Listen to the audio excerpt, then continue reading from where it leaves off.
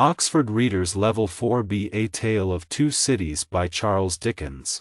1. The Road to Paris, 1775. It was the best of times, it was the worst of times. It was the season of light, it was the season of darkness. It was the spring of hope, it was the winter of sadness. It was the year 1775. In France there was a king and a queen, and in England there was a king and a queen.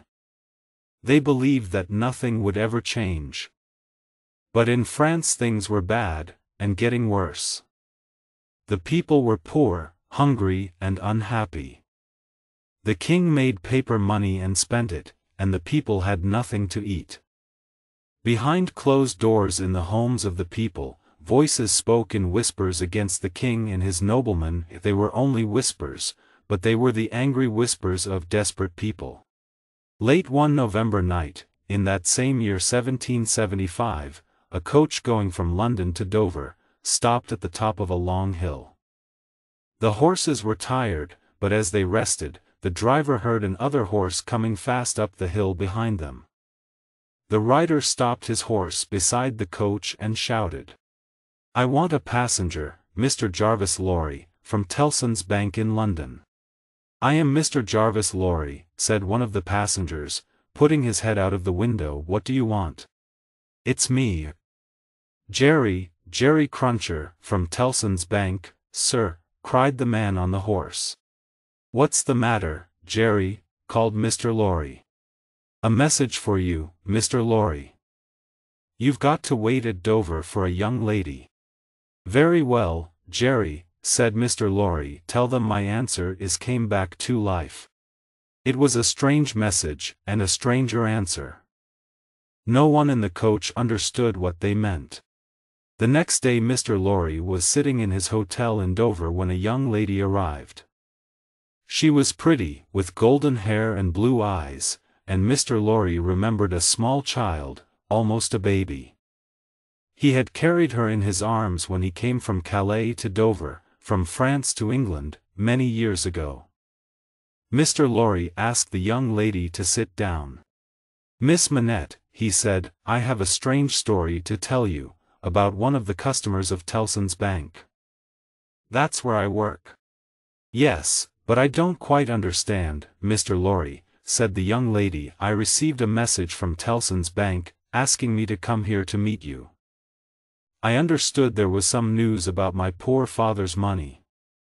He died so long ago, before I was born." "What is this story you want to tell me?"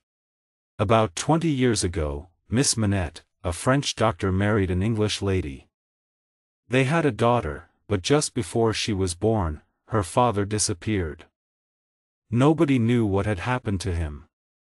Not long afterwards his unhappy wife died, and their daughter was brought back to England. But this is like my father's story, Mr. Lorry." "And wasn't it you who brought me back to England?" "Yes, that's true, Miss Manette. Many years ago I brought you from France to England, and Tellson's Bank has taken care of you since then. You were told that your father had died. But think, Miss Manette. Perhaps your father wasn't dead. Perhaps he was in prison. Not because he had done something wrong, but just because he had a powerful enemy, an enemy with the power to send him to prison and to keep him there, hidden and forgotten, for 18 years. Can it be true? Is it possible that my father is still alive?" Lucy Manette stared at Mr. Lorry. Her face was white and her hands trembled. "It will be his ghost, not him." "No, Miss Manette," said Mr. Lorry gently, "he is alive, but he has changed very much. Even his name had been forgotten. And we must ask no questions about the past, no questions at all. It would be too dangerous. He has been taken to the house of an old servant in Paris, and we are going there to bring him back to life, to a wine shop in Paris. In the part of Paris called Saint Antoine everyone was poor. The streets were narrow and dirty, the food shops were almost empty. The faces of the children looked old already, because they were so hungry. In the wine shop of Monsieur Defarge there were not many customers, and Defarge was outside, talking to a man in the street. His wife, Madame Defarge, sat inside the shop, knitting and watching. Defarge came in and his wife looked at him, then turned her eyes to look at two new customers, a man of about 60 and a young lady. Defarge went over to speak to them, suddenly kissed the young lady's hand, and led them out of the back of the shop. They followed him upstairs, many stairs, until they reached the top. Defarge took a key out of his pocket. "Why is the door locked?" asked Mr. Lorry in surprise. "He is a free man now." "Because he has lived too long behind a locked door," replied Defarge angrily. "He is afraid if the door is not locked. That is one of the things they have done to him." "I'm afraid, too," whispered Miss Manette. Her blue eyes looked worriedly at Mr. Lorry. "I am afraid of him, of my father." Defarge made a lot of noise as he opened the door. Mr. Lorry and Lucy went into the room behind him. A thin, white-haired man was sitting on a wooden seat. He was very busy, making shoes. "Good day," said Defarge. "You are still working hard, I see." After a while they heard a whisper. "Yes, I am still working." "Come," said Defarge, "you have a visitor. Tell him your name." "My name," came the whisper. 105, North Tower. Mr. Lorry moved closer to the old man. "Dr. Manette, don't you remember me, Jarvis Lorry?" he asked gently. The old prisoner looked up at Mr. Lorry, but there was no surprise, no understanding in his tired face, and he went back to work making shoes. Slowly Lucy came near to the old man. After a while he noticed her. "Who are you?" he asked. Lucy put her arms around the old man and held him, tears of happiness and sadness running down her face. From a little bag the old man took some golden hair. He looked at it, and then he looked at Lucy's hair. "It is the same. How can it be?" He stared into Lucy's face. "No, no, you are too young, too young." Through her tears Lucy tried to explain that she was the daughter he had never seen. The old man still did not understand, but he seemed to like the sound of Lucy's voice and the touch of her warm young hand on his. Then Lucy said to Mr. Lorry, "I think we should leave Paris at once. Can you arrange it?" "Yes, of course," said Mr. Lorry, "but do you think he is able to travel?" "He will be better far away from this city where he has lost so much of his life," said Lucy. "You are right," said Defarge, "and there are many other reasons why Dr. Manette should leave France now." While Mr. Lorry and Defarge went to arrange for a coach to take them out of Paris, Lucy sat with her father. Exhausted by the meeting, he fell asleep on the floor, and his daughter watched him quietly and patiently until it was time to go. When Mr. Lorry returned, he and Defarge brought food and clothes for Dr. Manette. The doctor did everything they told him to do. He had been used to obeying orders for so many years. As he came down the stairs, Mr. Lorry heard him say again and again, 105, North Tower. When they went to the coach, only one person saw them go: Madame Defarge. She stood in the doorway, and knitted and watched, seeing everything, and seeing nothing. 3. A trial in London, 1780. Tellson's Bank in the City of London was an old, dark, and ugly building. It smelt of dust and old papers, and the people who worked there all seemed old and dusty, too. Outside the building sat Jerry Cruncher, who carried messages for people in the bank. One morning in March 1780, Jerry had to go to the Old Bailey to collect an important message from Mr. Lorry. Trials at the Old Bailey were usually for very dangerous criminals, and the prisoner that morning was a young man of about 25, well dressed and quite calm. "What's he done?" Jerry asked the doorman quietly. "He's a spy." "A French spy," the doorman told him. "He travels from England to France and tells the French king secret information about our English army." "What'll happen if he's guilty?" asked Jerry. "Oh, he'll have to die, no question of that," replied the doorman enthusiastically. "They'll hang him." "What's his name?" "Darnay, Charles Darnay." "Not an English name, is it?" While Jerry waited, he looked around at the crowd inside the Old Bailey and noticed a young lady of about 20 years, and her father, a gentleman with very white hair. The young lady seemed very sad when she looked at the prisoner, and held herself close to her father. Then the trial began, and the first person who spoke against Charles Darnay was called John Barsad. He was an honest man, he said, and proud to be an Englishman. Yes, he was, or had been, a friend of the prisoner's. And in the prisoner's pockets he had seen important plans and lists about the English armies. No, of course he had not put the lists there himself. And no, he was not a spy himself, he was not someone paid to make traps for innocent people. Next the young lady spoke. She said that she had met the prisoner on the boat which had carried her and her father from France to England. "He was very good and kind to my father and to me," she said. "Was he traveling alone on the ship?" "No, he was with 2 French gentlemen."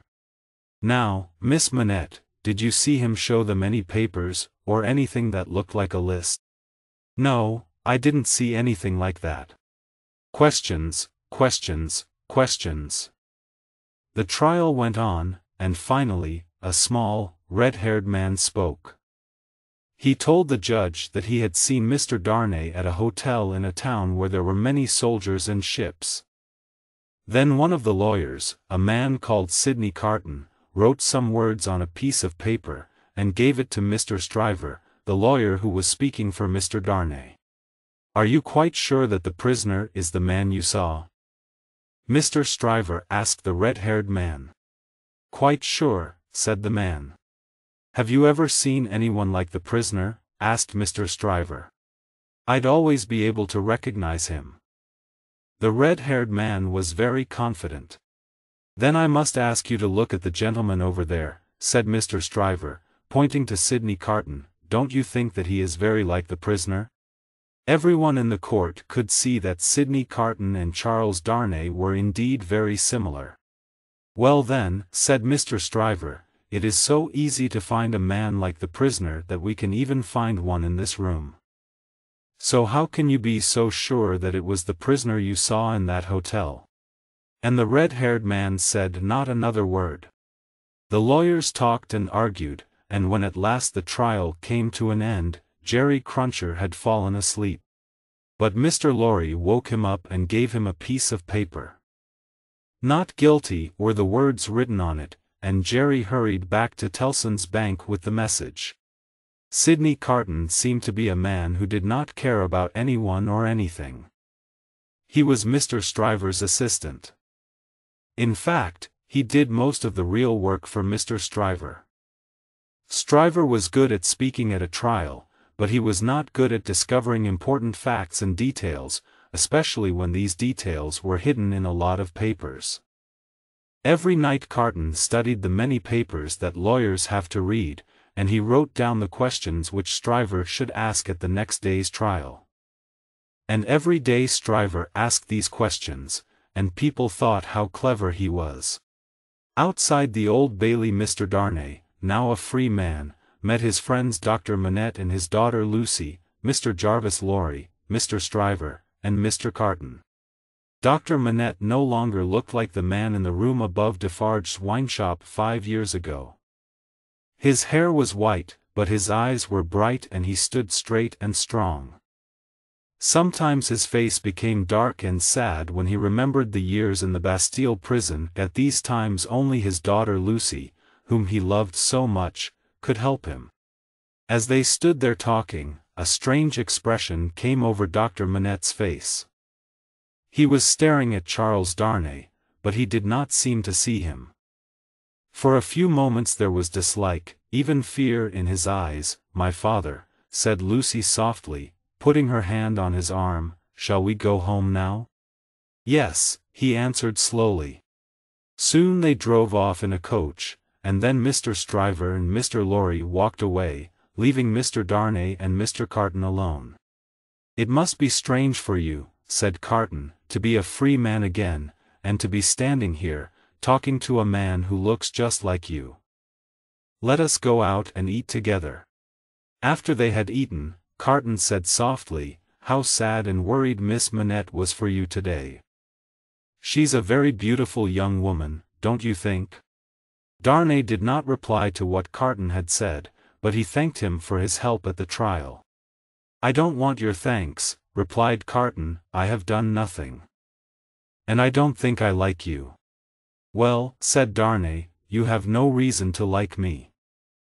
But I hope that you will allow me to pay the bill for both of us." "Of course. And as you are paying for me, I'll have another bottle of wine." After Darnay had left, Carton drank some more wine and looked at himself in the mirror. He was angry because Darnay looked so much like him, but was so different. Carton knew that he was a clever lawyer, and that he was a good and honest man, but he had never been successful for himself. He drank too much, and his life was unhappy and friendless. His cleverness and his hard work in the law only made others, like Mr. Stryver, successful and rich. He remembered Lucy Manette's worried face when she watched Darnay in court. "If I changed places with Darnay," he whispered to himself, "would those blue eyes of Miss Manette look at me in the same way? No, no, it's too late now." He drank another bottle of wine and fell asleep.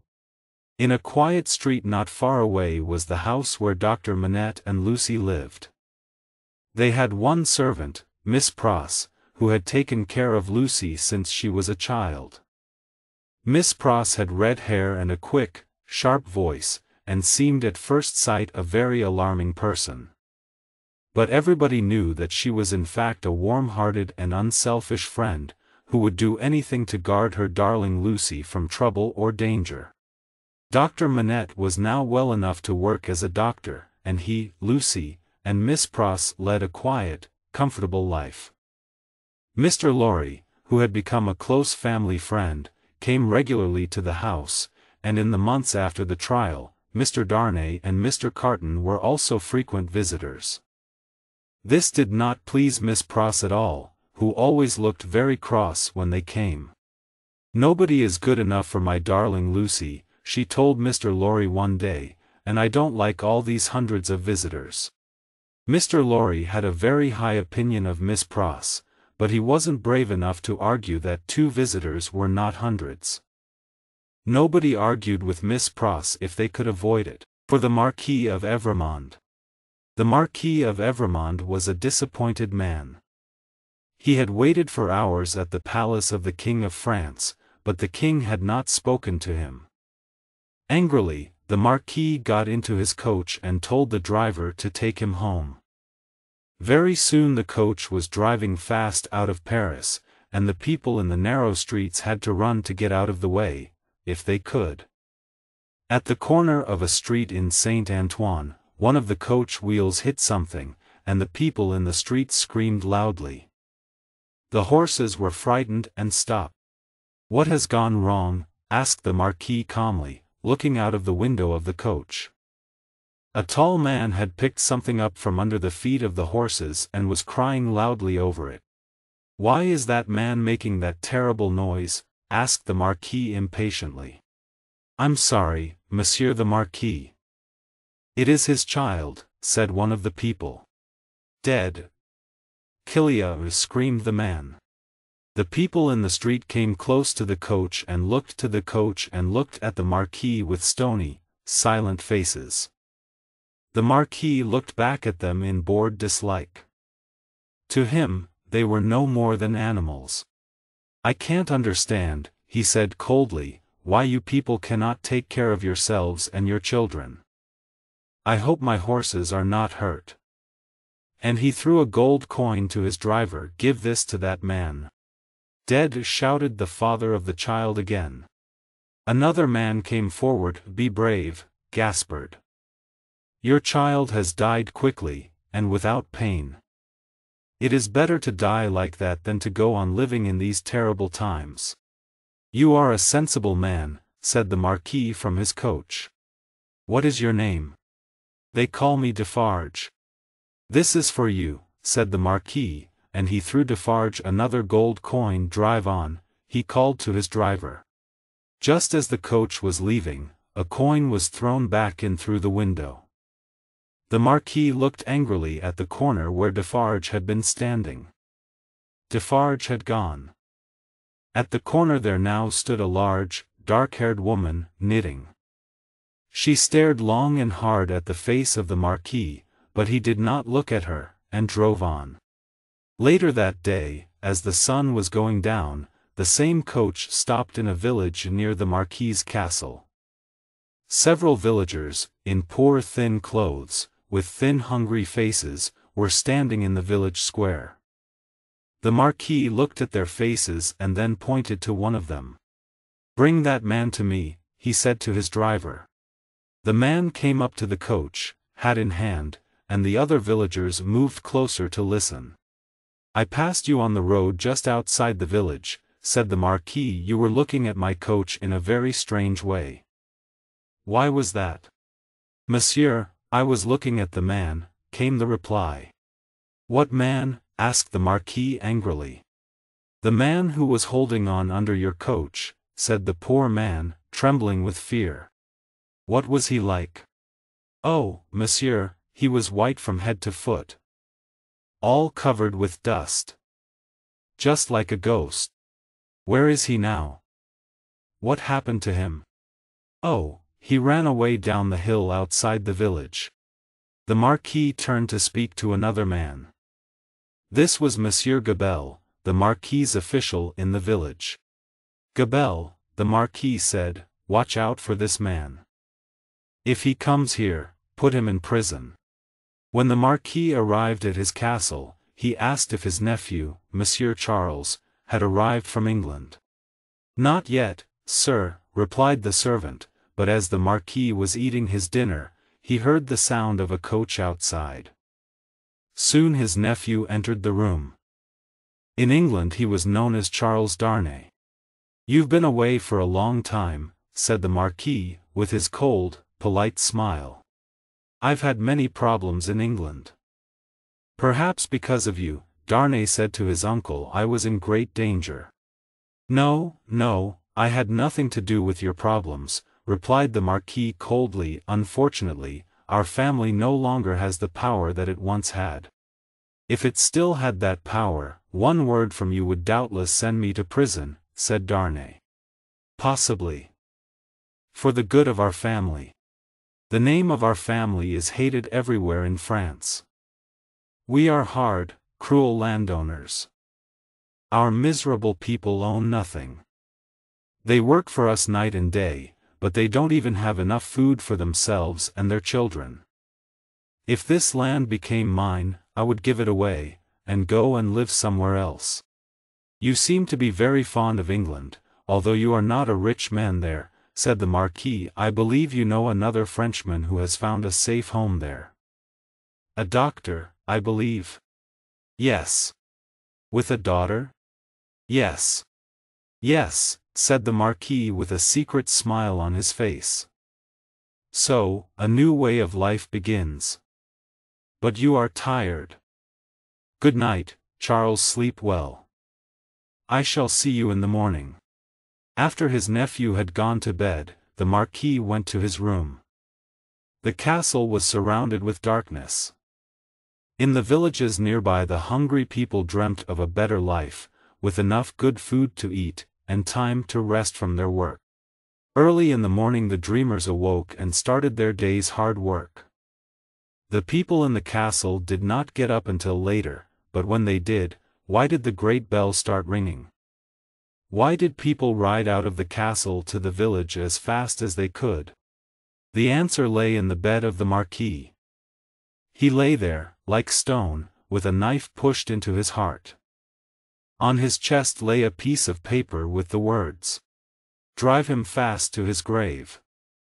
This is from Jacques. 5. Two men speak of love.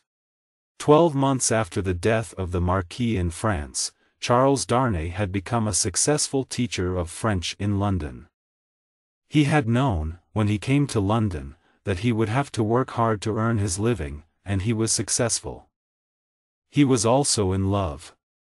He had loved Lucy Manette from the time when his life was in danger in the Old Bailey.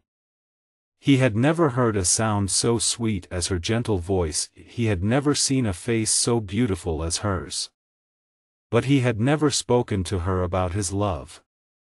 The death of his uncle in France had become, over the 12 months, like a dream to him, but he had said nothing to Lucy of his feelings, nor of what had happened. He had good reason for this. But one day in the summer he came to Dr. Manette's home in London. He knew that Lucy was out with Miss Pross, and he had decided to speak to her father. Dr. Manette was now strong in body and mind, and sad memories of his long years in prison did not come back to him often. When Darnay arrived, the doctor welcomed him warmly. "Dr. Manette," said Darnay, "I know that Lucy is out. But I have come here today to speak to you." There was a silence. "Do you want to speak to me about Lucy?" asked the doctor, slowly. "Yes. Dear Dr. Manette, I love your daughter dearly. If there was ever love in the world, I love Lucy." "I believe you," said Dr. Manette sadly. "It's very hard for me to speak of her at any time, but I believe you, Charles Darnay. Have you spoken to Lucy about your love?" "No, never." "I know how much your daughter means to you, Dr. Manette. Her love for you, and your love for her, these are the greatest things in your life, and in hers. I love Lucy. With all my heart I love her. But I do not want to come between you and her. The two of you will never be separated because of me." For a moment Dr. Manette turned his head away, and his eyes were full of fear and pain. Then he looked back at Darnay, and tried to smile. "You have spoken very honestly, Charles," he said. "Have you any reason to believe that Lucy loves you?" "None." "Then what do you want from me?" "A promise. A promise that if Lucy ever tells you that she loves me, you will not speak against me, and will tell her what I have said. I know that she would never accept me if she believed that it would make you unhappy. I can promise you more than that, Charles. If Lucy ever tells me that she loves you, I shall give her to you." "Thank you, Dr. Manette," said Darnay, gratefully. "There is one thing more. My name in England is not my real name. I want to tell you what my real name is, and why I am in England." "Stop," said the doctor. He had even put his hands over his ears. "I don't want to know. Tell me when I ask you. If Lucy agrees to marry you, you shall tell me on the morning of your marriage."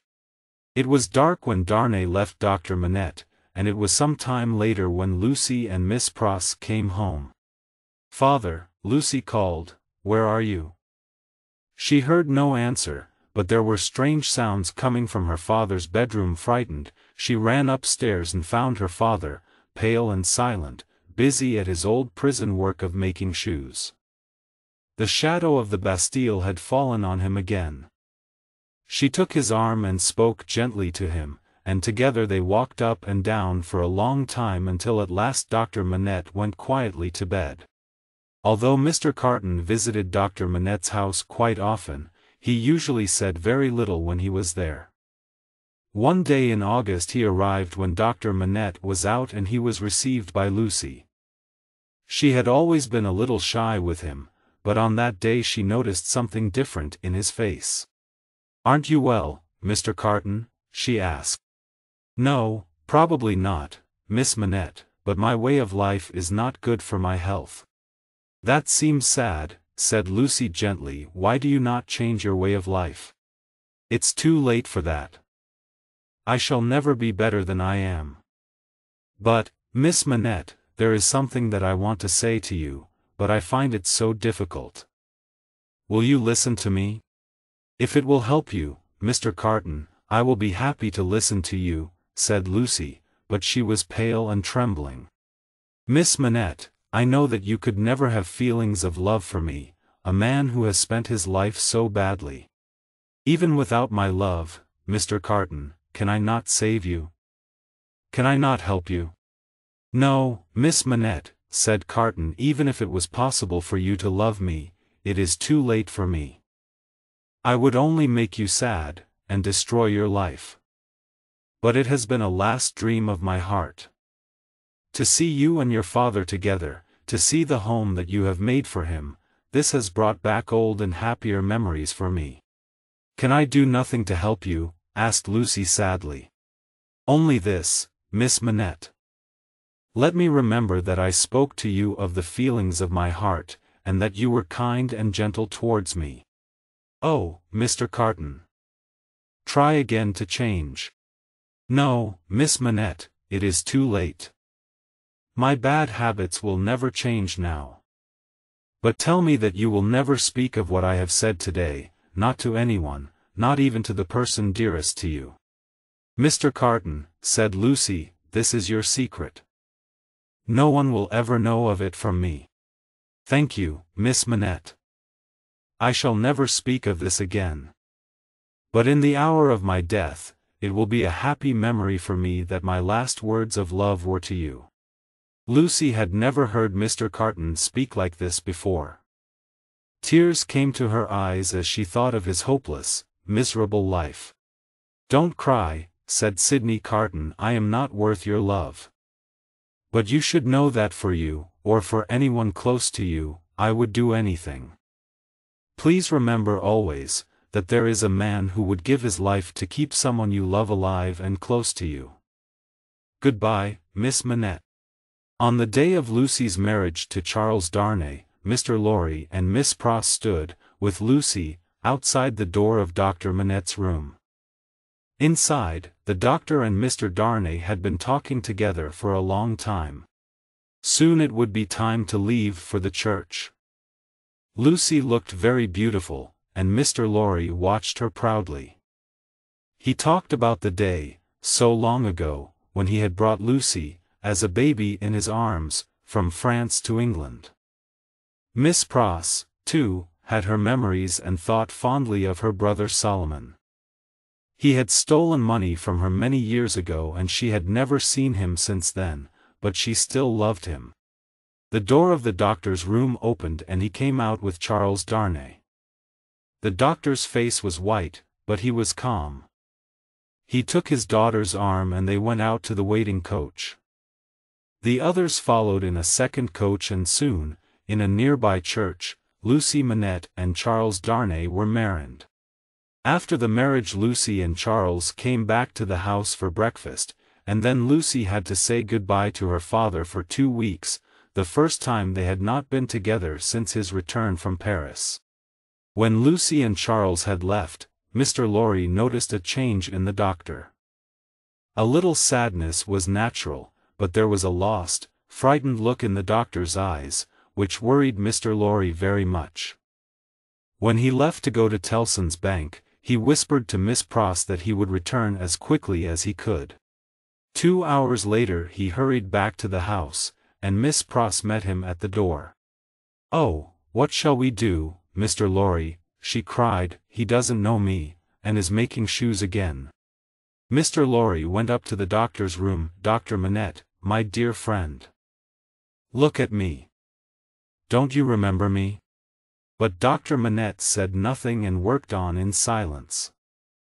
Once again, he was a prisoner in the Bastille, without friends or family, without even a name of his own. For 9 days and 9 nights the shoemaker worked on, leaving his table only to sleep, eat, or walk up and down his room. Mr. Lorry sat with him night and day, talking gently to him from time to time, trying to bring his friend's mind back to the present. Then at last, on the 10th morning, the shoemaking work was put away, and Dr. Alexander Manette, pale but calm, was his old self again.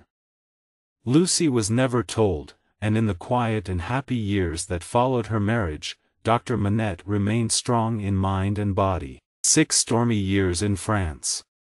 In Monsieur Defarge's wine shop in Saint Antoine, customers came and went all the time.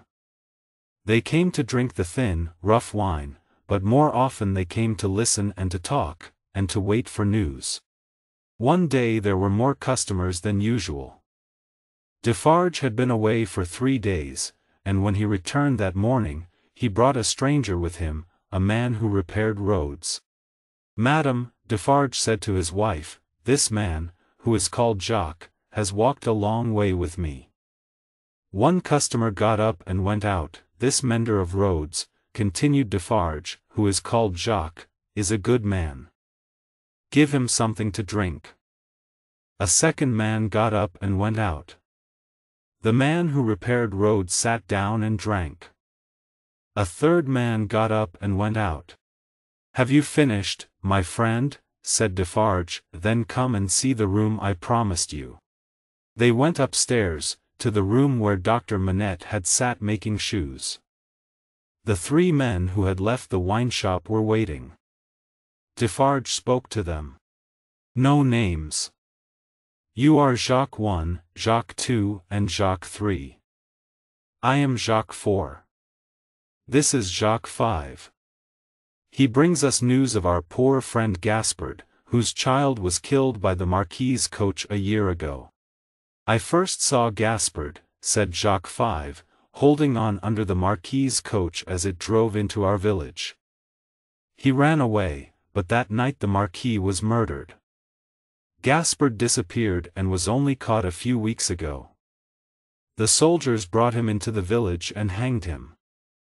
And they have left his body hanging in the village square, where the women go to fetch water, and our children play." When Jacques 5 had left them, Jacques 1 said to his friends, "What do you say? Shall we put their names on the list?" "Yes, all of them. The castle and all of the family of Evremonde." "Is the list safe?" asked Jacques 2. "Yes, my friend," said Defarge, "my wife remembers everything. But more than that, every name is carefully knitted into her work. Nothing can be forgotten." A few days later Defarge reported to his wife some news from his friend Jacques in the police. "A new spy has been sent to Saint Antoine. His name is Barsad, John Barsad. He's English." "What does he look like? Do we know?" "He's about 40 years old, quite tall, black hair, thin face," said Defarge.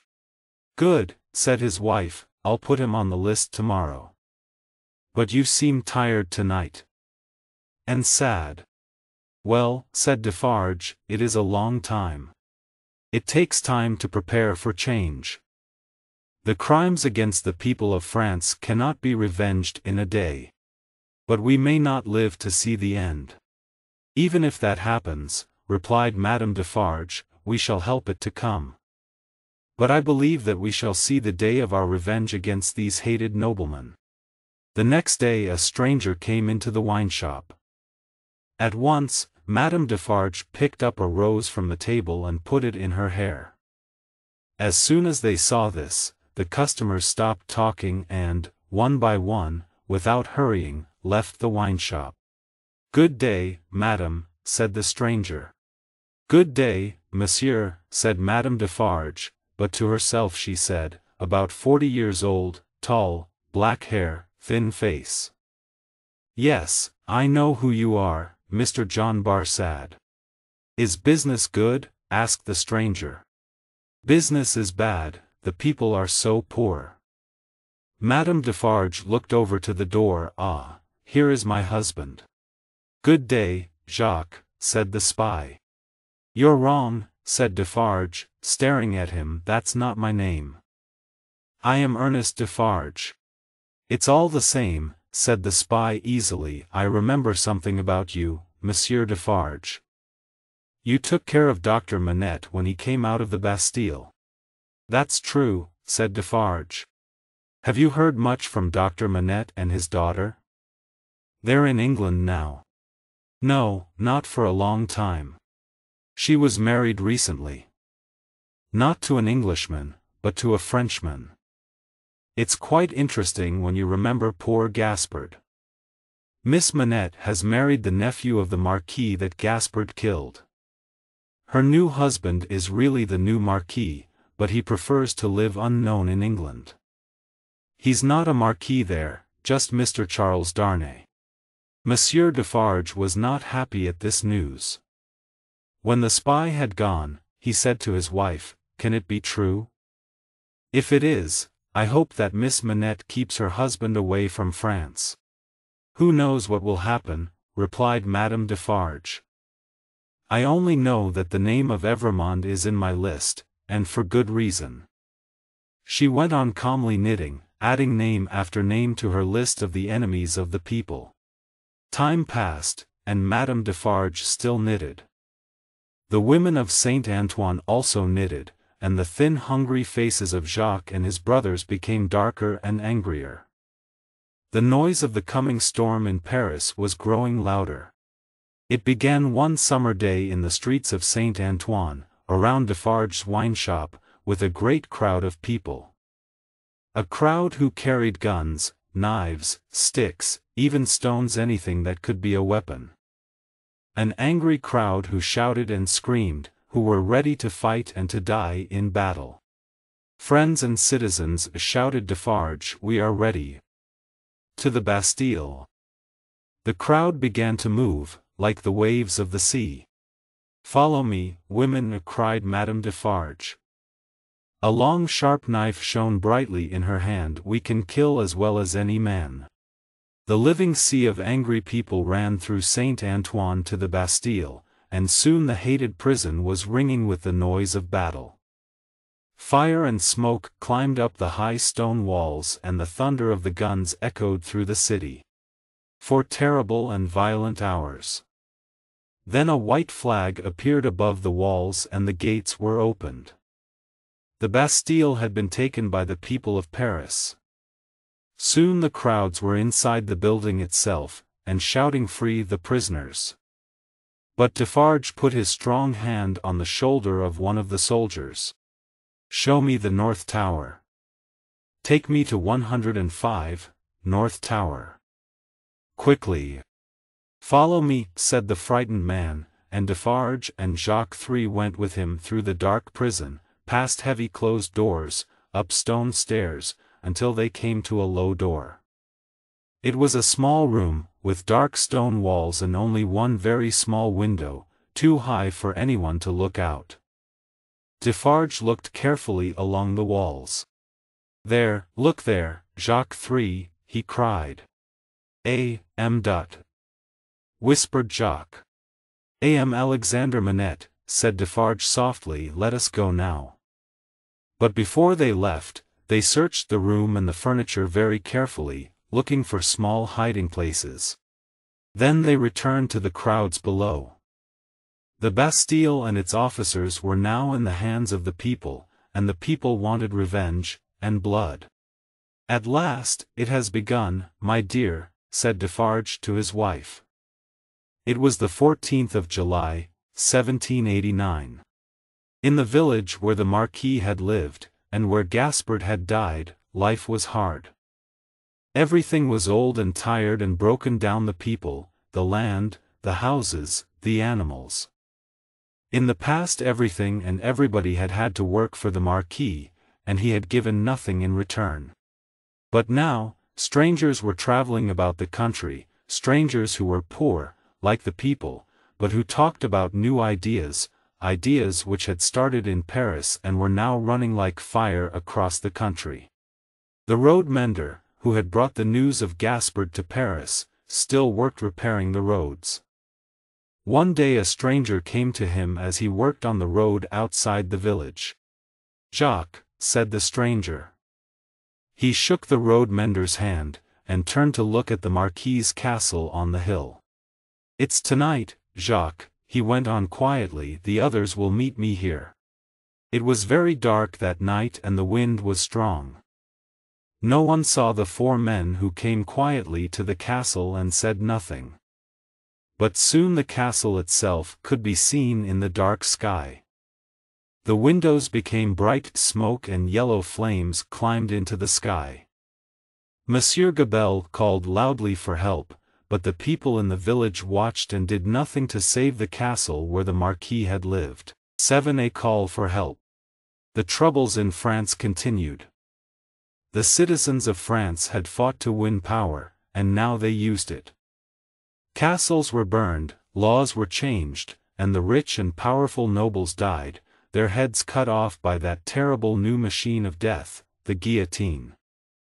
In Paris the king was put in prison, and in 1792 the people of France sent him to the guillotine as well. The French Revolution was now 3 years old, but there were more years of terror to come. Not all the rich nobles had died. Some had escaped to England, some had even sent or brought their money to London before the Revolution began. And Tellson's Bank, which the French emigrants used, had become a meeting place where they could hear and talk about the latest news from France. One wet August day Mr. Lorry sat at his desk in the bank, talking to Charles Darnay. The years since Charles's marriage had seen the arrival of a daughter, little Lucy, who was now 9 years old. Dr. Manette had continued in good health, and at the center of that warm family circle was always Lucy, a loving daughter, wife, mother, and a kind-hearted friend.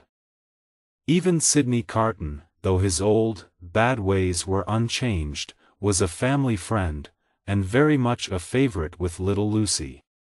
But at this moment Charles Darnay was trying very hard to persuade his old friend Mr. Lorry not to go to France. It's too dangerous. The weather is not good, the roads are bad, think of your age, he said. My dear Charles, said the banker, you think that, at nearly 80 years of age, I'm too old. But that's exactly why I must go. I have the experience, I know the business. My work is to find and hide papers that might be dangerous to our customers.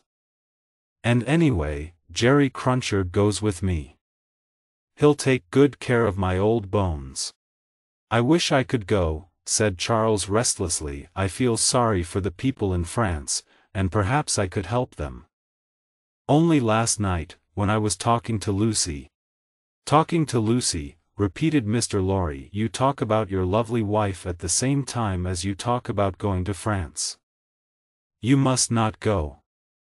Your life is here, with your family. Well, I'm not going to France.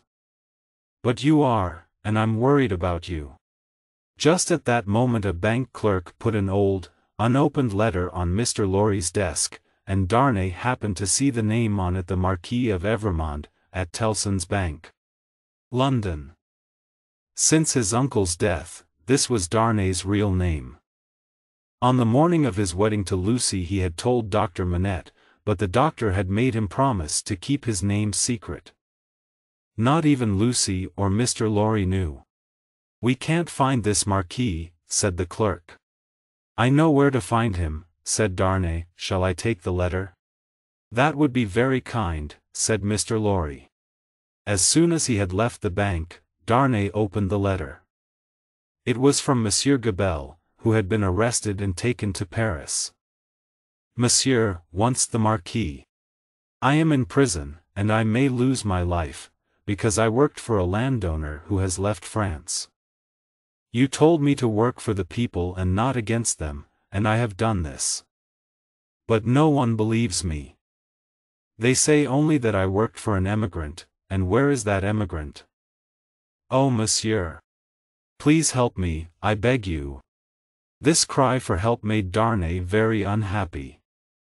After the death of the Marquis, he had told Gabelle to do his best for the people. But now Gabelle was in prison, just because he was employed by a nobleman.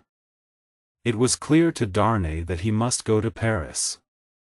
He did not think that he would be in danger, as he had done everything he could to help the people of his village. He hoped that he would be able to save his old servant.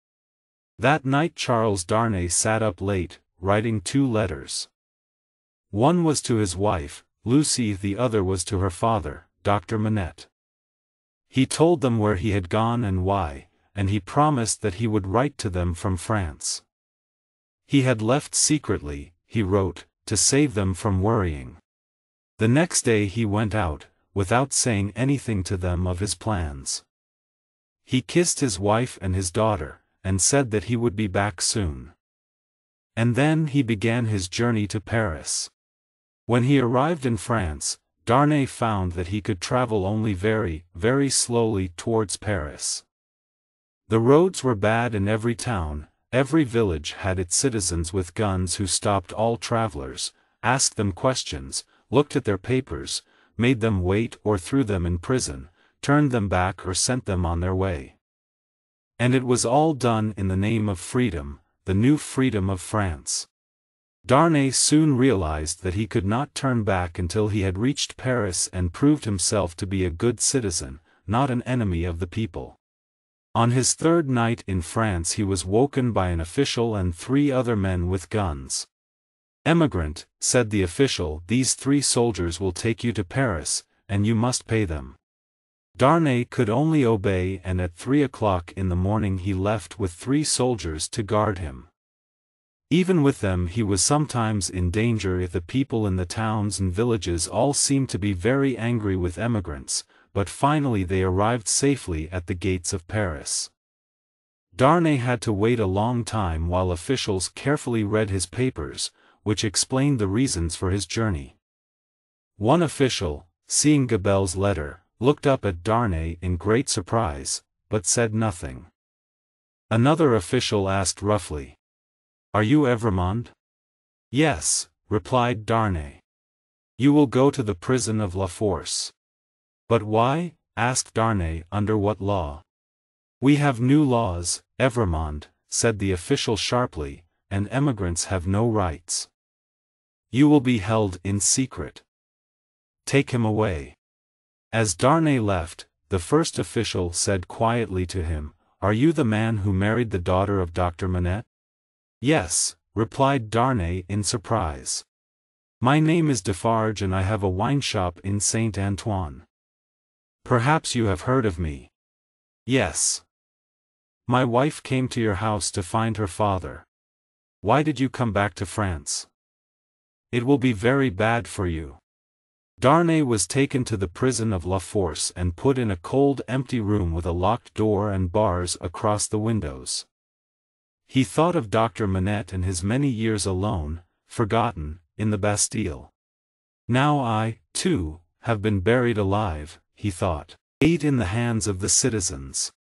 Tellson's bank in Paris was in a large building south of the river, close to the heart of the city. Mr. Lorry had arrived in Paris some days before Charles Darnay, and was now living in some rooms above the bank. One evening, looking out of the window, he saw that a large grindstone had been brought into the square below. There was a wild, shouting crowd around it, busy sharpening their knives and swords and axes, which were already red with blood. With shaking hands, Mr. Lorry closed the window. He had decided to go downstairs and talk to the bank guards, when suddenly the door of his room opened, and Lucy and her father ran in. "Lucy! Manette! What has happened? Why are you here?" cried Mr. Lorry. "Charles is in Paris," cried Lucy. "He came to help an old family servant. But he's been taken to prison." At that moment the shouts of the crowd outside grew louder. "What is that noise?" asked the doctor. "Don't look out," cried Mr. Lorry. "My friend," said the doctor, "I am safe in Paris. I was a prisoner in the Bastille. Everybody knows about me and how I suffered. Already people want to help me. They gave us news of Charles. Even so, don't look outside." "Where is Charles?" "In the prison of La Force." "La Force. Dear Lucy, you can do nothing tonight. You must go to one of the rooms here and wait. I must told with your father at once." Lucy kissed him and left the room. "Quick, Manette," said Mr. Lorry. These people outside, with their bloody knives, are murdering the prisoners. If you are so well known, if you have this power, talk to them. Tell them who you are, and go to La Force. Quick, before it is too late." Dr. Manette hurried outside. Mr. Lorry watched from the window as the doctor talked to the crowd. He heard shouts of "Long live the Bastille prisoner! Help his friend in La Force!" Mr. Lorry went to Lucy and found her with her daughter and Miss Pross. Together they waited all night for news, but none came. In the morning Mr. Lorry found rooms for Lucy and her family in a quiet street near the bank. He left Jerry Cruncher with them as a guard, and returned worriedly to Tellson's. At the end of the day a strong, serious man came to see him. "My name is Defarge. I come from Dr. Manette, he gave me this." Defarge gave him a piece of paper. The doctor had written, "Charles is safe, but I cannot leave this place yet. Take Defarge to Lucy." "Come with me," said Mr. Lorry happily. They went downstairs and at the front door found Madame Defarge, knitting. Without a word, she joined them, and Mr. Lorry led them to Lucy's rooms. There, Defarge gave Lucy a note from her husband. "Dearest, be brave. I am well, and your father has some power here. You cannot answer this, but kiss our child for me." Only a short letter, but it meant so much to Lucy. Gratefully, she kissed the hands of Defarge and his wife. Madame Defarge said nothing, her hand was cold and heavy, and Lucy felt frightened of her. Miss Pross came in with little Lucy. "Is that his child?" asked Madame Defarge, stopping her knitting to stare. "Yes, madam," said Mr. Lorry. "That is our poor prisoner's little daughter." "It is enough, my husband," said Madame Defarge. "We can go now." Her voice was as cold as her hand. "You will be good to my husband?" asked Lucy, afraid. "I beg you, as a wife and mother."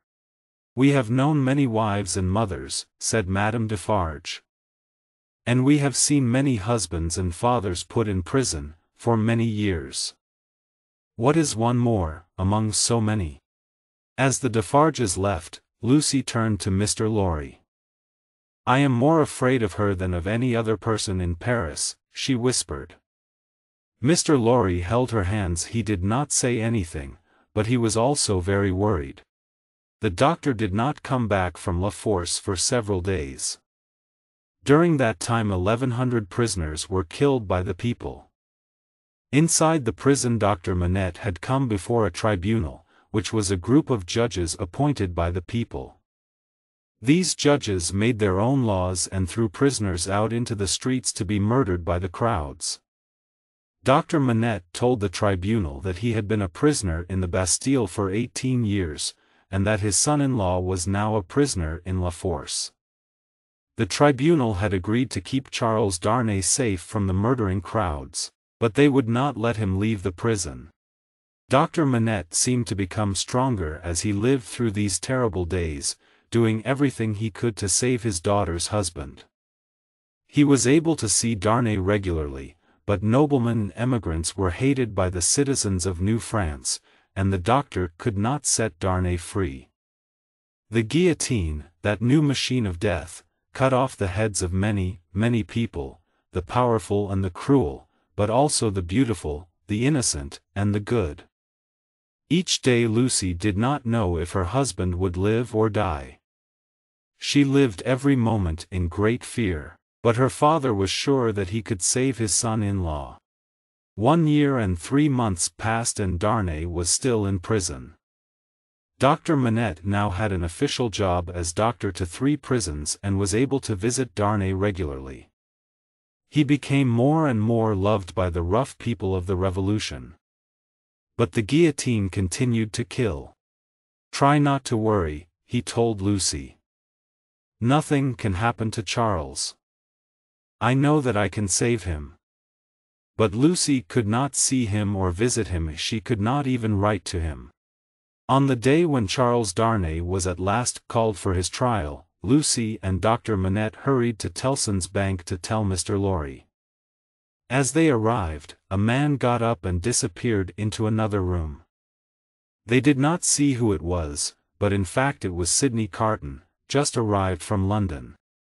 There were 5 judges in the tribunal, and the trials were short and simple. The voices of truth, honesty, and calm reason were never heard at these trials, and most of the prisoners were sent to the guillotine, which pleased the noisy crowds. 15 prisoners were called before Darnay that day, and in no more than an hour and a half, all of them had been condemned to death. Charles Evremonde, who is called Darnay. As Darnay walked in front of the judges, he tried to remember the careful advice that Dr. Manette had given him. Charles Evremonde, you are an emigrant. All emigrants must die. That is the new law of France. Kill him, shouted the people. Cut off his head.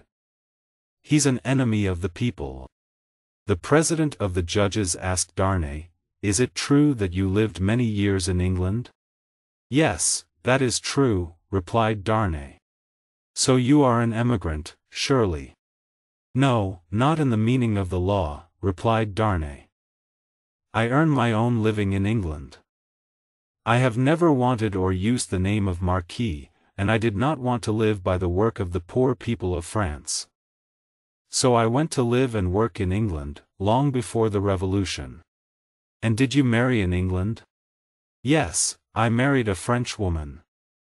The daughter of Dr. Manette, a prisoner of the Bastille and a well-known friend of all good citizens. These words had a happy effect on the crowd. Those who had shouted for his death now shouted for his life. Then Monsieur Gabelle and Dr. Manette spoke for Charles Darnay. The doctor spoke well and clearly, and was very popular with the crowd. When he had finished, the judges decided that the prisoner should be set free, and the crowd shouted their agreement loudly. Soon they were carrying Darnay in a chair through the streets of Paris to Dr. Manette's house. Lucy was waiting there, and when she ran out and fell into the arms of her husband, the men and women in the crowd kissed one another and danced for happiness. Darnay and Lucy were together again, safe and happy. I told you that I would save him, said Lucy's father proudly. Well, I have saved him, and you must not worry now. But Lucy was still worried.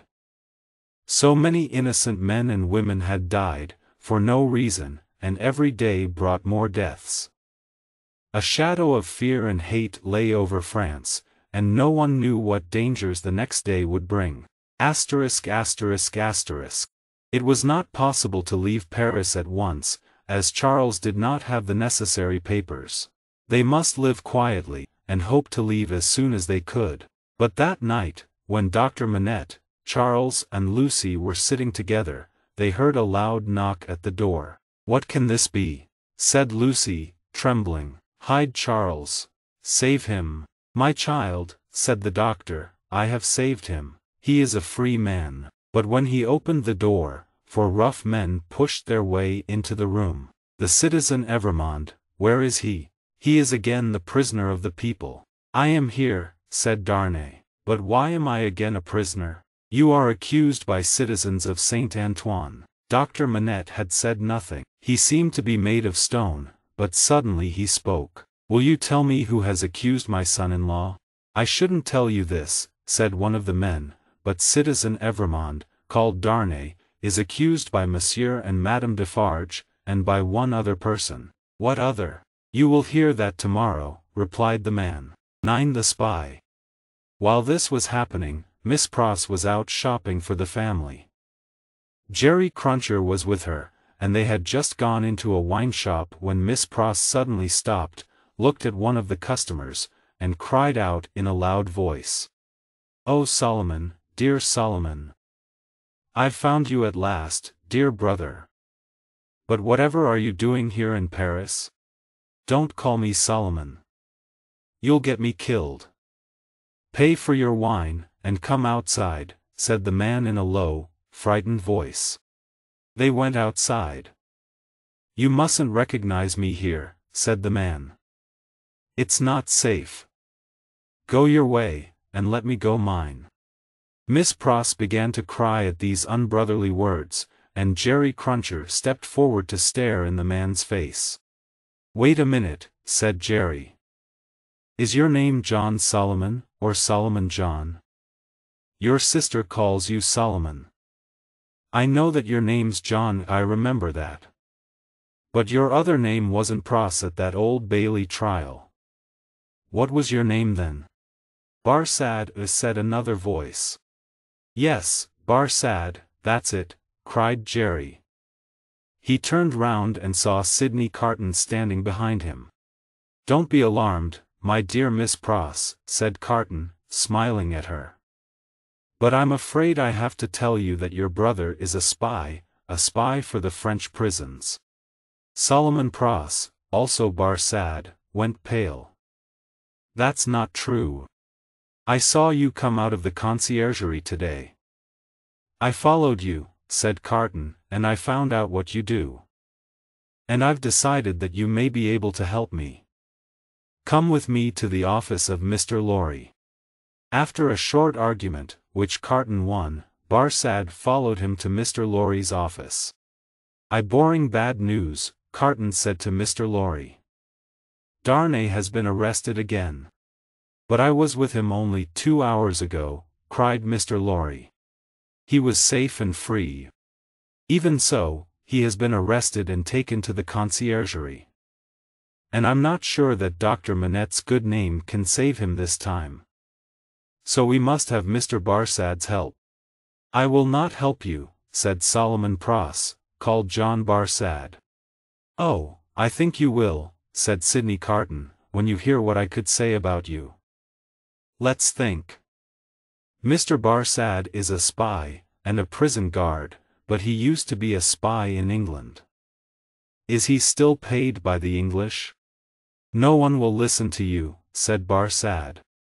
"But I can say more, Mr. Barsad," replied Carton. Barsad had more problems than Carton knew.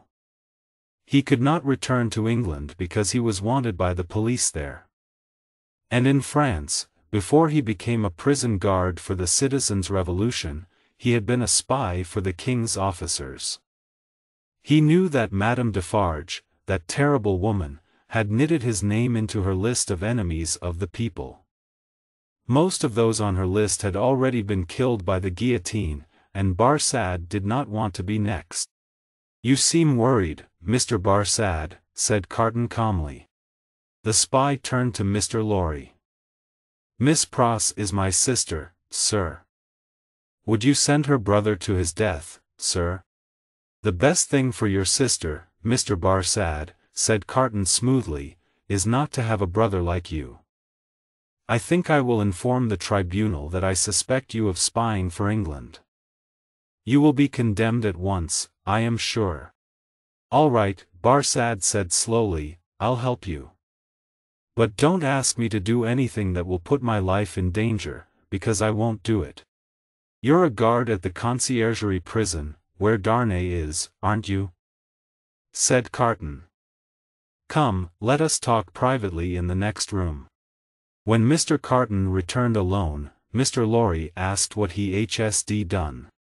"Not much," replied Carton, "but if it goes badly for Darnay tomorrow, I can visit him once. It's all I could do." "But that will not save him," cried Mr. Lorry sadly. "I never said it would." Mr. Lorry was an old man now, with a life of hard work behind him. Tears filled his eyes as he realized he could do nothing to help Lucy and her father now.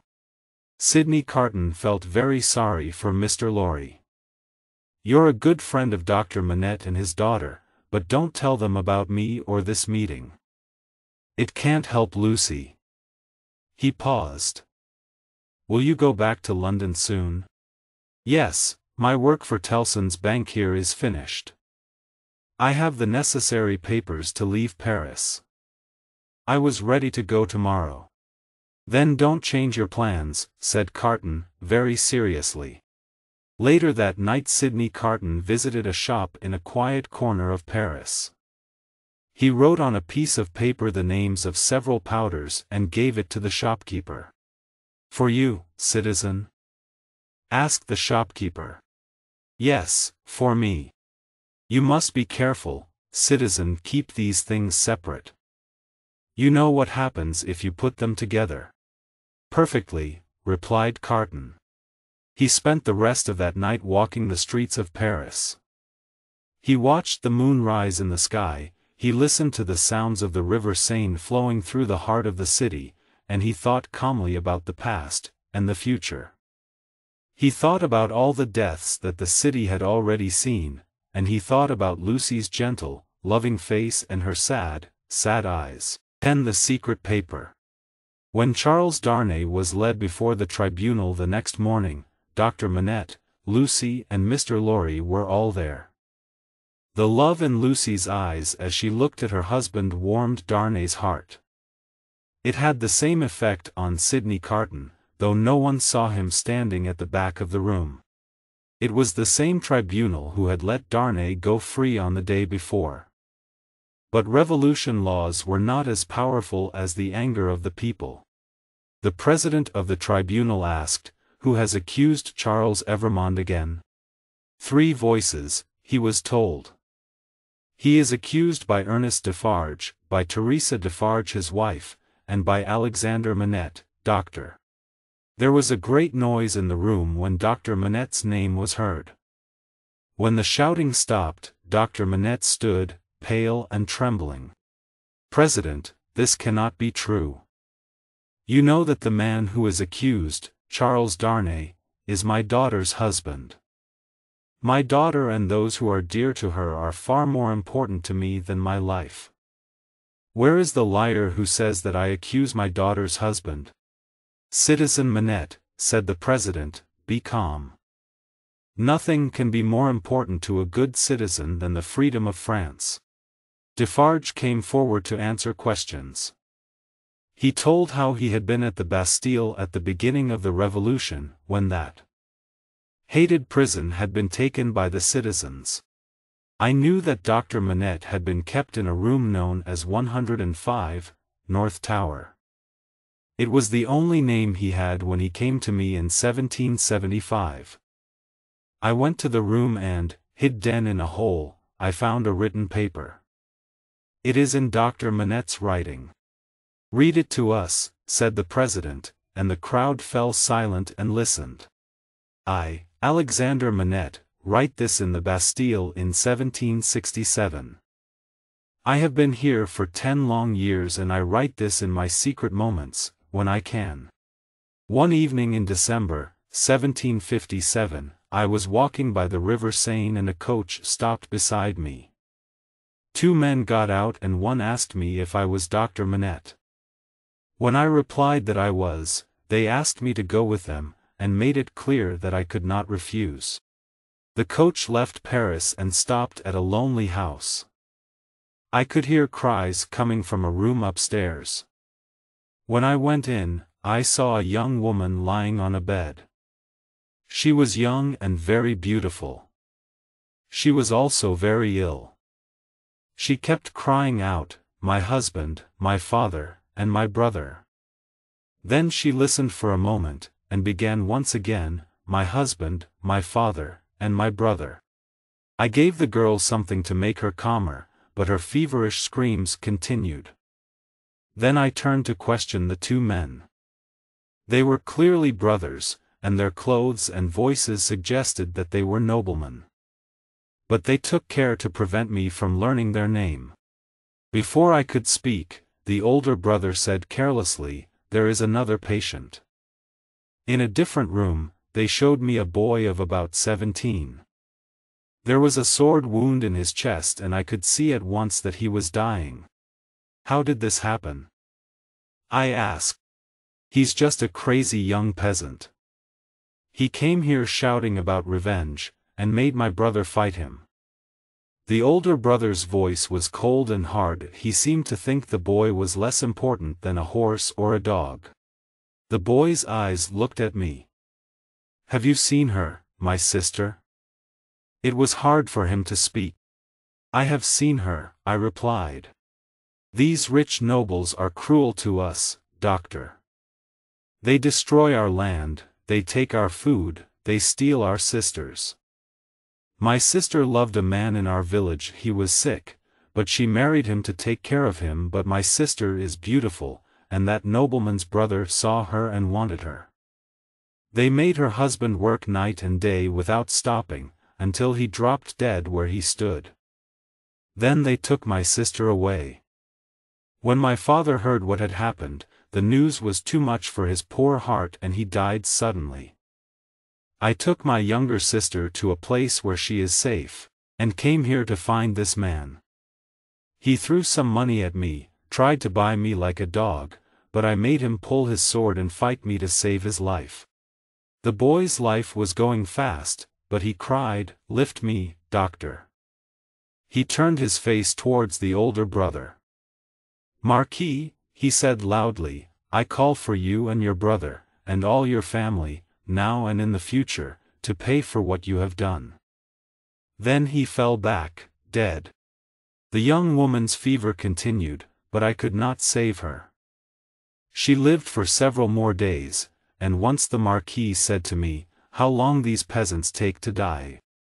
When she was dead, the brothers warned me to keep silent. They offered me money, but I refused it and was taken back to my home. The next day I decided to write to the king's officials. I knew that nobles who did unlawful things were usually not punished, and expected that nothing would happen. But I did not realize the danger for myself. Just as I had finished writing my letter, a lady came to see me. She said she was the wife of the Marquis of Evremonde and she had discovered what her husband and his brother had done. She wanted to help the younger sister of the girl who had died, and asked me where she could find her. Sadly, I did not know and so could not tell her. But that was how I learnt the brother's name. The wife of the Marquis was a good, kind woman, deeply unhappy in her marriage. She had brought her son with her, a boy about 3 years old. "If I cannot find this poor girl," she said, "I shall tell my son to continue the search after my death. You will remember that, little Charles, won't you?" The child answered, "Yes." Later that day I sent my letter to the king's officials and that night there was a knock at my door. My servant, a boy called Ernest Defarge, brought in a stranger, who asked me to come at once to visit a sick man in the next street. As soon as I was outside the house, several men took hold of me violently. The Evremonde brothers came out of the darkness and the Marquis took my letter out of his pocket, showed it to me, and burned it. Not a word was spoken. Then I was brought here to this prison, my living grave. I have been here for 10 long years. I do not know if my dear wife is alive or dead. These brothers have sent me no news of my family. There is no goodness in their cruel hearts. I, Alexander Manette, in my pain and sadness, I condemn them in the face of God. When Defarge had finished reading, a terrible sound arose from the crowd, a long wild cry of anger and revenge. Death for the hated Marquis of Evremonde, enemy of the people. The trial was over, and in less than 24 hours Charles Darnay would go to the guillotine. 11. Madame Defarge's revenge.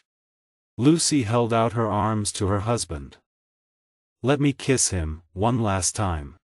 Most of the citizens had gone out into the streets to shout how they hated the prisoners, but Barsad was still there.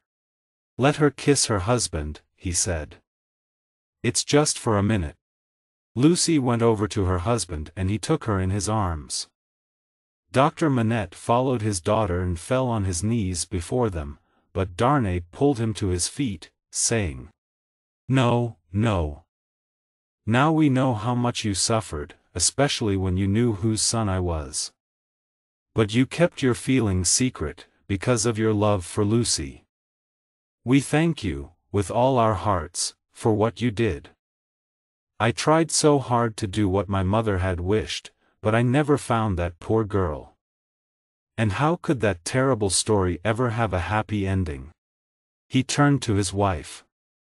My dearest love, we shall meet again, in the place where there are no worries. God be with you both. As Darnay was taken away, Lucy fell to the floor, unconscious. Sidney Carton came quickly forward to help Mr. Lorry and Dr. Manette. He carried Lucy to her coach and she was taken home. Then he carried her into the house where her daughter and Miss Pross waited, tears falling from their eyes. Before I go, said Sidney Carton, may I kiss her? He touched Lucy's face lightly with his lips, whispered a few words, and went into the next room. You are still very popular with the citizens, Doctor. You must try again to talk to the judges. I'll do everything I can. Everything, Dr. Manette said. Mr. Lorry went with Carton to the door. I have no hope, whispered Mr. Lorry sadly. Nor have I, replied Carton. After today, no judge in Paris would even try to save him. The people would be too angry. I will return here later, to see if there is any news, but there is no real hope. He left the house and began to walk quickly toward Saint Antoine. His face was calm and serious. He looked like a man who had decided to do something. I must show myself to the people here, he thought. They should know that there is a man like me in the city. In Defarge's wine shop the only customer was Jacques III, who had been on the tribunal that had decided Darnay should die. When Carton sat down and asked for a glass of wine, Madame Defarge looked at him carelessly at first. Then much more carefully. She went back to her husband and Jacques III, who were talking. He is very much like Evremonde, she said softly. Defarge himself looked at Carton and said, yes, but only a little, and the three continued their conversation. Carton listened carefully, while pretending to read a newspaper. Madame is right, said Jacques III. Why should we stop at Evremonde? We must stop somewhere, said Defarge. Not until they are all dead, every one of that family, said his wife. You're right, but think how much the doctor has suffered. Perhaps he has suffered enough. Listen, said Madame Defarge coldly. Don't forget that I was that younger sister. And it was my family that suffered so much from the Evremonde brothers. It was my sister who died, and my sister's husband, and my father. It was my brother who was killed. Tell others to stop, don't tell me. Carton paid for his wine and went out quickly on his way. He went back to Dr. Manette's house, where more bad news was waiting for him. The doctor's mind had returned to the past once again. He did not recognize his friends, and wanted only to find his old table and to make shoes. Listen to me carefully, Carton said to Mr. Lorry. I believe that Lucy, her daughter, and perhaps even her father are in great danger. I heard Madame Defarge talking about them tonight. They must leave Paris tomorrow. They have the necessary papers, and so do you. Here are mine, take them and keep them safe with your own. You must leave by coach at 2 o'clock tomorrow. Keep a place for me in the coach, and don't leave without me. Promise that you will do exactly what I have said. Many lives will depend on it. I promise, said Mr. Lorry. 12. A change of clothes. Charles Darnay passed his last night alone in the prison. He had no hope. He knew he must die, not for anything he had done wrong, but for the crimes of his father and his uncle. He sat down to write to his wife. I knew nothing about the time your father spent in prison until he told me. Even then I did not know that it was my family that had been so cruel to him. I told your father that my real name was Evremonde, and he made me promise not to tell you. I am sure that he had forgotten the paper he had written, but what has happened now is not his fault. Take care of him and our child, and one day we shall all meet again in the happier world that comes after death." Darnay did not sleep peacefully that night, and in the morning he walked up and down his prison, waiting. He counted the hours: 9, gone forever, 10, 11, 12 gone forever. At 1 o'clock he heard someone outside the door. The door opened and closed, and there stood Sidney Carton, holding a warning finger to his lips. "Be quiet. I come from your wife. She begs you to do exactly what I say, and to ask no questions. There is no time. Take off your boots and put on mine." "Carton, my dear friend," said Darnay, "it is impossible to escape from this place. You will only die with me. I'm not asking you to escape. Put on my shirt, and my coat." He did not allow Darnay time to argue or refuse. "Now sit down and write what I say," he said. "Quickly, my friend, quickly. If you remember," he said, and Darnay wrote, "the words we spoke so long ago, you will understand this when you see it." As he said this, Carton took his hand from his pocket. "What is that in your hand?" asked Darnay. "Nothing." "Have you written, see it?" "Good, now go on writing," said Carton quietly. "I am happy that I can prove them now. This is not a reason for sadness." Carton's hand was close to Darnay's face, and he gently pressed a cloth against Darnay's nose and mouth. A minute later Darnay lay unconscious on the ground. Carton quickly dressed himself in Darnay's clothes, and pushed the note that Darnay had written inside Darnay's pocket. Then he went to the door and called softly, "Come in now." The spy Barsad came in. "Quick, help me," said Carton. "You must help me to the coach." "You?" asked the spy. "Him, man, I've changed places with him. You can say that it was too much for him, saying his last goodbye to his friend. That happens quite often, I believe." "Yes, often," replied Barsad. "But do you promise to keep me out of danger, and go on with this plan to the end? The number must be right. 52 prisoners must die today. Have I not already promised to be true to the death? Hurry, man. Take him to Mr. Lorry, put him in the coach. Yourself, and tell Mr. Lorry to leave at once." Barsad called 2 men into the room, and told them to lift the unconscious man and carry him out. "The time is short, Evremonde," said Barsad, in a warning voice. "I know it well," replied Carton. "Be careful with my friend, and leave me." The door closed and Carton was left alone. He listened carefully, but there were only normal prison sounds. No shouts, no alarm bells. He waited calmly. Soon he heard the sound of doors opening.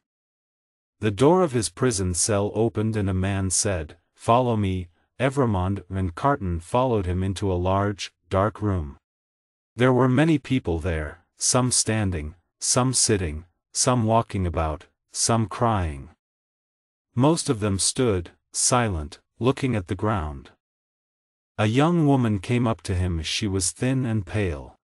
"Citizen Evremonde," she said. "I was with you in La Force." "True," he said softly, "but I forget what you were accused of." "I am innocent. What could a poor little thing like me do?" "I am not afraid to die, Citizen Evremonde, but I have done nothing." Her sad smile as she said this touched Carton's heart. "They say that the revolution will do so much good for the poor people," said the girl. "How can my death help the poor? If it is true, I am willing to die, but I do not know how that can be." "I heard that you were set free, Citizen Evremonde," she went on. "I hoped it was true." "It was, but I was taken again, and condemned. When we go from here, Citizen Evremonde, will you let me hold your hand?" I am not afraid, but I am little and weak, and it will help to make me brave." The young girl looked into his face and he saw a sudden doubt come into her eyes, followed by surprise. He touched his lips with his finger. "Are you dying for him?" she whispered.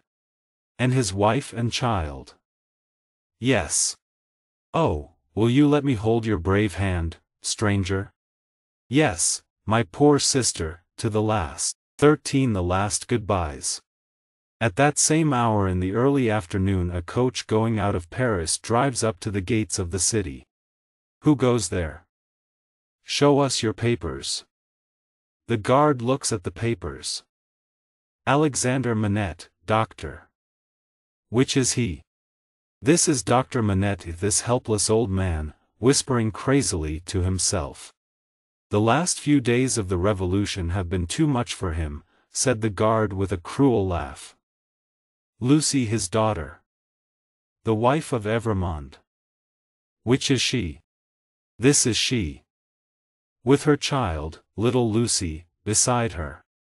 "Ha, your husband has another meeting today." "Sidney Carton." "Lawyer, English." "Which is he?"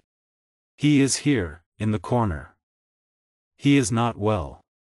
"And Jarvis Lorry." "Banker, English." "Which is he?" "I am he, and the last," says Jarvis Lorry. "Here are your papers, Jarvis Lorry. You may go." There are wildly beating hearts in the coach, and trembling hands. There is the heavy breathing of the unconscious traveler. But onwards the coach goes. The horses are fast, and there are no shouts behind them on the road. Also that afternoon Madame Defarge was talking with her friends. "My husband is a good citizen, but he is not strong enough. He feels sorry for the doctor. I say that all the Evremonde people must go to the guillotine. The wife and the child must follow the husband. They're both fine heads for the guillotine," said Jacques III. "Their heads will be a pretty sight when they are shown to the people. Yes, they too must die. But I'm afraid that my husband may warn them and let them escape," Madame Defarge went on, "and I must do something myself. After the death of Evremonde at 3 this afternoon we'll go to the tribunal and accuse them." The others agreed willingly. "No one must escape. More heads must fall. Lucy Manette will be at home now, waiting for the moment of her husband's death," said Madame Defarge. "I will go to her. She will say things against the revolution, and condemn herself.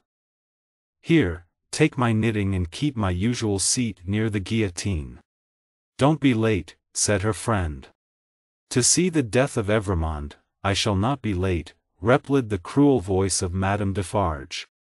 There were many women in Paris at that time who hated the nobles and wanted to see them die.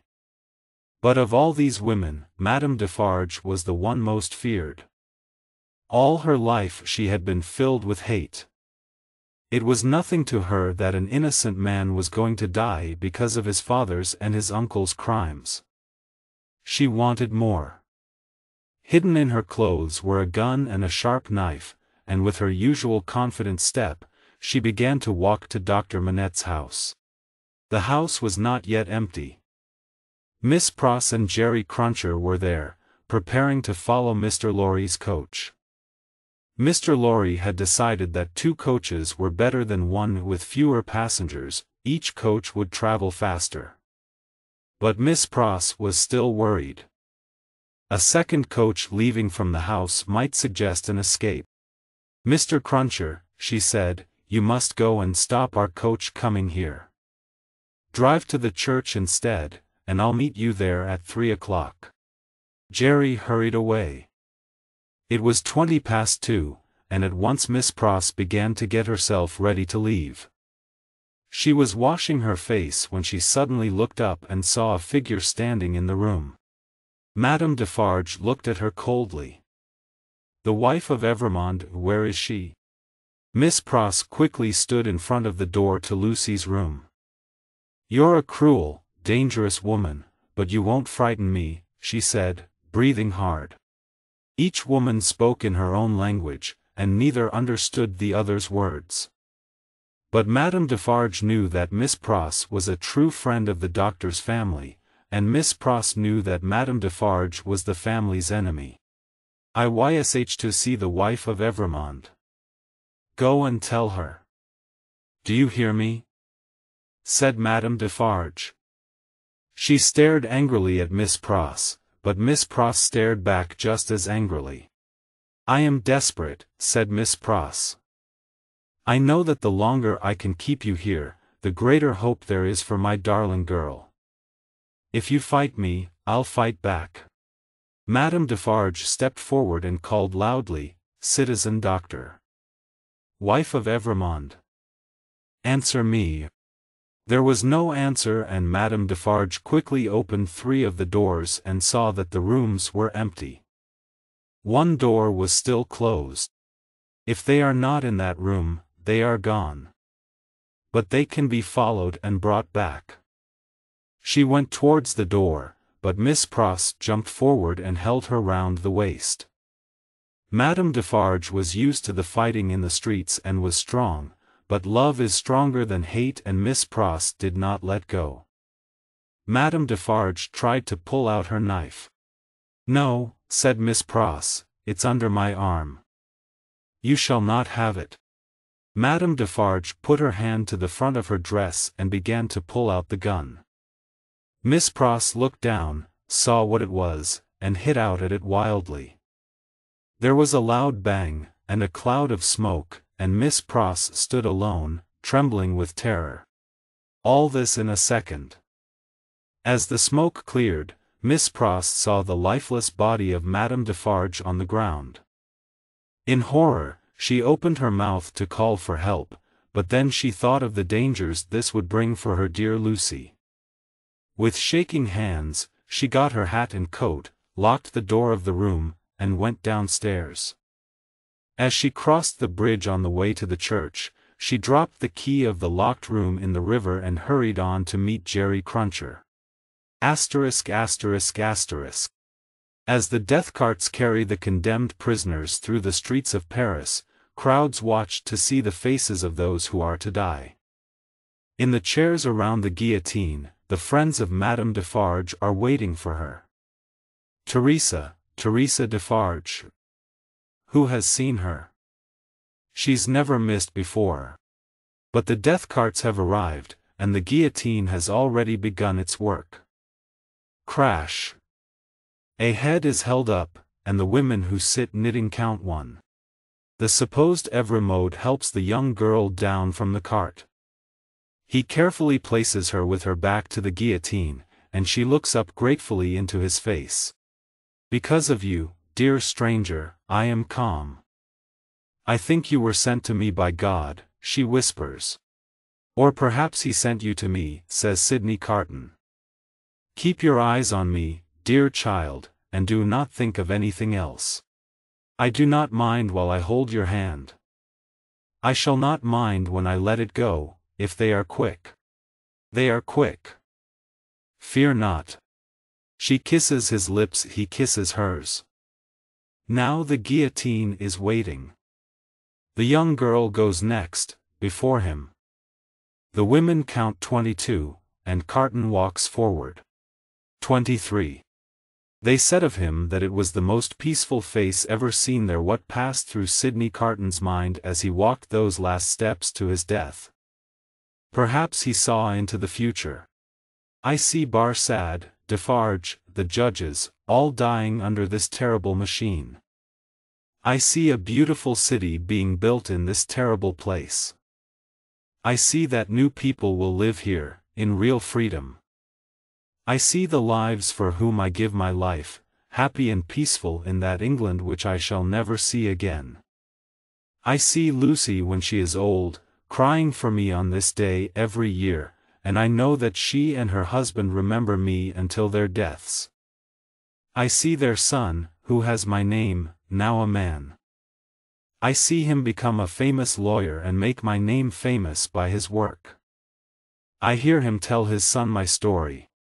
It is a far, far better thing that I do, than I have ever done. It is a far, far better rest that I go to, than I have ever known.